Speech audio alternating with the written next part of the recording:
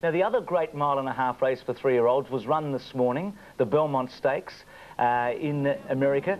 Thunder Gulch is in second placing at the moment. He won the Kentucky Derby at 25-1. He then ran a terrific race in the Preakness Stakes, which is the second leg of the Triple Crown, when he ran third behind Timber Country. Now, he's sitting outside Star Standard at the moment. You notice Star Standard here, Keith, that runs him off the track just about. And Thunder Gulch, who...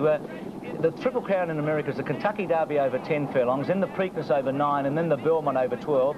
And see, he runs him off the track, Star Standard, but Thunder Gulch able to win. And Wayne Lucas, the trainer of this horse, has produced a remarkable feat, hasn't he? 5 successive legs of the Triple Crown, Bruce. Not with different horses this year. This horse won 2 of them. And Timber Country in the middle. Timber Country in the middle.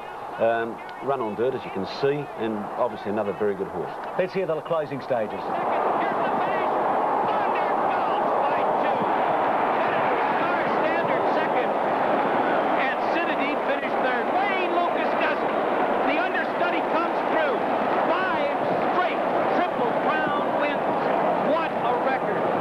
So there you have Thunder Gulch and Lambtana, the big... And in England too, Frankie Dettori won on Moonshell, won the Oaks. So he was runner-up in the Derby. He went very close to a classic double. And the other big vintage crop won during the week. And Celtic Swing, the super horse, went to France and won the Derby there. Great worldwide racing. Yeah, terrific. Thanks, Keith. Catch you next week. Sure.